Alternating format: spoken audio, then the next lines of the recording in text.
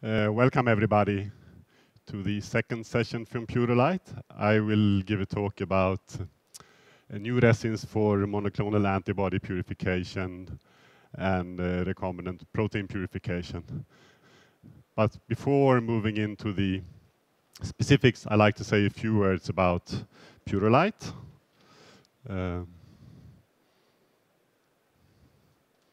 So Purolite has been around since the early 80s with more than 40 international offices. And it's actually the second largest supplier of ion exchange resins with over 1,200 employees and 3 global production sites, one in Asia, one in Europe, and one in the US. We also have 5 global R&D sites, including the Center of Excellence in Wales. And in Wales, that's where we are focusing on the new development of a platform, a chromatography platform for antibody purification. But even as a supplier for ion exchange resins, Purolite has actually been in the business of life science for more than 25 years, producing APIs and excipients. And since a number of years ago, also Chromolite synthetic resins for peptide purification and LifeTech resins for enzyme immobilization, which you heard about in the previous talk. So Purolite is familiar with regulatory bodies and have plus 25 years experience of producing active pharmaceutical ingredients in FDA-approved production sites. So we have a team of regulatory staff familiar with compliance monitoring and maintenance and hosting regular audits to our production sites. So moving over to the Presto, which is the trade name for our agarose platform. So maybe 3 years ago, we decided to move into protein purification. And in particular, monoclonal antibody purification. And when choosing the material to produce a base matrix, we decided to go for agarose because it has it's the dominating material polymer for chromatography of proteins. It's kind of the industrial golden standard. And why that is because it's extremely hydrophilic, which means you have very little unspecific binding. It has a low matrix volume, so an agarose resin typically consists about 6 to 7% agarose, which means you have a lot of volume or capacity for proteins within the beads. It's very easy to conjugate with ligands. So if you have a good agarose-based matrix, you could basically produce all types of different chromatography media, like ion exchangers, hydrophobic interaction chromatography resins, and affinity resins. It's also, least but not least important, is very stable in alkaline conditions. You can use for ion exchanger 1 mole of sodium hydroxide for both cleaning in place and sanitization. And you can even store it in weaker alkaline solutions between campaigns. So having made the choice of agarose, we decided to do a number of different particle sizes to cover most possible protein applications. So we went from our smallest particle, that is 45 micron bead, because if you go lower, then you start to get problems with pressure flow. The largest bead we currently do is a 90 micron bead. And if you go even higher, you start to get limitations because of the long diffusion path into the beads. So roughly a year ago, we launched the first products, ion exchange resins, and these are traditional SP and Q ligands. It's kind of the workhorse ligands in protein chromatography. And we choose to start with that because they are familiar and they are used in a number of established processes. It's well known, there is a lot of literature, so it's easy to use to develop processes using standard buffers and conditions. With the new base matrices, we also get high flow velocities, which makes them scalable for large-scale production. What we also did is the way we emulsify and cross-link the resins, we get very good capacity without having to do any extra grafting like some people tend to do to kind of enhance the surface and get high capacity. That normally has a negative impact on the resolution. So our ion exchanges are plain agarose resins with just this type of ligands. And once again, they have very good chemical stability, allowing storage in sodium hydroxide. So those are already commercialized. We also sell the pure base matrix for custom design of resins. But having done this, the next step, if you talk about antibody purification, is of course, oh, sorry, I forgot this slide. So the performance, yeah, we have a very good performance for the SP ligands. The smallest bead SP45, we achieve more than 100 grams per liter of resin, which is, in this business, is a very good capacity, while maintaining a good resolution. So in one particular case, we could easily remove the aggregate levels to less than 1%. And once again, we have very good flow properties in these type of high flow agarose-based matrices. So the next step, when we were taking the next step, we were looking into some pharma challenges. And I think it's kind of common knowledge that pharma has a problem with R&D costs. There is less and less new medicines coming onto the market, and the approval rates of new therapies is fairly low. So one way to address the high failure rate, or actually the costs associated with the high failure rates in clinical trials, is of course to bring down the cost of producing material for early clinical trials. So if you take a look at the cost of clinical trials, the raw material cost, protein A kind of sticks out like being significantly higher than all the other resins. It's definitely the most expensive consumable raw material when you look at production for clinical trials, which is something you just do maybe once to supply the clinical trial. While the resins that are on the market, typically the latest generation of protein A resins, offers more than 100 cycles, but in the clinical trials, you only use them for typically a couple of cycles, sometimes even up to 20 cycles, but typically lower. So high cost, low values. So our approach to this,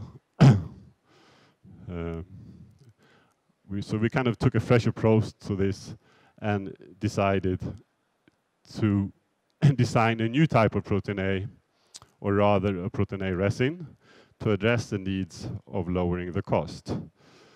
We call it Presto AC. So it's A for protein A and C for clinical trials. It's an affinity resin designed for early phase clinical trials. And we have optimized the matrix, the ligand, the linker combination to get a very good binding capacity using a natural protein A. We get more than 40 grams at 4.8 minutes residence times of capacity. And we have data to support more than 20 reuse cycles. It's not an alkaline stable protein A, but protein A as such is very stable. So for this need, 20 cycles or less, you can actually use 0.5 molar sodium hydroxide and still retain more than 80% of the initial dynamic binding capacity. So looking at the sodium hydroxide stability, here we have a chart on the y-axis. We have the relative dynamic binding capacity, and on the x-axis we have exposure time to 0.5 molar sodium, 0.1 and 0.5 molar sodium hydroxide. So it could be a little bit hard to see, but this is over 5 hours exposure time. These are 0.1 molar, and we have the Presto AC and the leading agarose analog. And here we have exposure at 0.5 molar sodium hydroxide for up to 5 hours. And you can see with the Presto AC, you still have about 80% of the initial dynamic binding capacity left, which is pretty good. And in reality, most companies would use sodium hydroxide concentrations probably be a little bit weaker, between 0.1 and 0.5 molar sodium hydroxide, a little bit depending on the strategy of the company. So we made the matrix, and to further bring down the cost, because cost is time, and one way to address time is to provide the resins in a pre-packed format. So the Presto AC, we've introduced a format called process ready. So these are pre-packed columns up to 14 liters with 20 centimeter bed height, designed for clinical manufacturing. But we also have pre-packed columns all the way from what we call robo-columns, that is used for high throughput screening, and mini-chrome columns, 2 centimeter and 10 centimeter bed height, typically used for process development and design of experiment to check the robustness and validate the performance of the process. So with that, we have like of the basis of a chromatography platform for antibody purification with the Presto AC, which is an 85 micrometer affinity capture resin, and the 2 different ion exchanges in 3 different particle sizes. So once again, Presto process ready columns. We think they are cost effective because they do eliminate expensive and time consuming cleaning validation.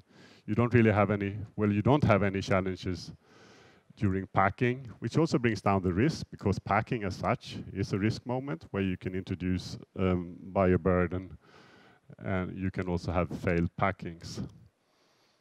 So both time and cost. If we look at a standard process, so we designed standard chromatography resins for a standard process. This is a classical antibody purification process. You start with the Presto AC or a protein A chromatography, cation exchanger in bind dilute to remove aggregate, host cell proteins, DNA, etc. And then a scavenging step using a Q resin to remove trace amounts of DNA and host cell proteins. Depending on the strategy of the company, you can also do this the other way. So you take the Presto Q or the anion exchanger first in the flow-through step, and then adjust the pH and load it onto the cation exchanger for final polishing. So now, from today, I think we supply all these 3 resins in the same pre-packed format, up to 14 liter scale. Looking at the economics is like a case example where we look at the cost of producing 3 kilos of antibodies from a 1,000 liter reactor with a titer of 3 grams per liter. We compared a smaller Presto AC process ready column, 20, which has a column volume 3.3 liters, with the larger ones, 14 liters, and also MAB Select Sure, which is like the dominating protein A resin on the market, in the 10 liter columns. And if we look at the cost to produce these 3 kilo, the column cost, you can see while using the smallest column, you can bring it down to actually 25% of the comparable cost to the MAB Select Sure. However, here the process time would be close to 20 hours, which is in many cases too long. I think most manufacturers would like to do the proteinase step during 1 working shift, so less than 10 hours. So you take about 8 hours with this resin, compared to 10 hours with the MAB Select Sure, but that's roughly half the column cost price. So, like I said, this was driving by kind of trying to bring down the cost of production of material for clinical trials. However, if you're lucky enough to get your product into phase 3, then the risk of failure, of course, drops, and you would like to use a resin with a longer lifetime. So to address that, we are launching a new alkaline stable protein A resin, which is under development still, but it should be available on the market Q1 2016. And I just have a few dynamic binding capacity data. This is MAB Select Sure. These are 2 protein A prototypes. Residence times at 3 minutes, so you get about 40 here for MAB Select Sure, about the same capacity for our large pore size resin. Then we have one with a smaller pore, so the pore size kind of balances the dynamic binding capacity. If you have a smaller pore size, you get more surface, higher capacity, but shorter kinetic or less fast kinetics. So you can achieve very high binding capacity, but at fairly high residence times. But we are pretty convinced we can produce a resin that match the performance of the market leader, MAB Select Sure. And like I said, that will be on the market early next year. So that's where we are with respect to agarose, our agarose portfolio. And after the protein A, of course, we will continue to put out new types of chromatography resins on the market. With respect to our production capacity, we are now at the stage where we just are in the process of upgrading our pilot plant capacity. So we will have a capacity to produce 5,000 liters per year, but we have already started the design of a full-scale production site that should be qualified and operation ready by the end of next year and up to full scale working with a capacity of 100 cubic meters per liter early 2017. Still being part of a major company, Purolite, we do have global warehouse capability. These resins, the manufacturing sites will be placed in is placed in Cardiff, just outside of Cardiff, very close to our R&D facilities, which is really good. And of course, all of our sites are accredited according to the ISO system.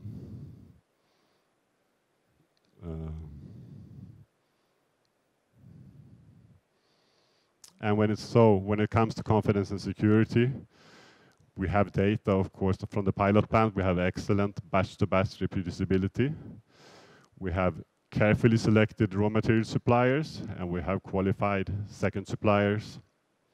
We already have the final drafts of the regulatory support files for the ion exchanges, and we are working on the regulatory support files for the new protein A resins. So in summary, we think we have launched a number of resin addressing the need for clinical manufacturing and also for large-scale manufacturing. And as a technology partner, we do deliver process excellence when your risk is the highest. And with that, I think we have time for questions.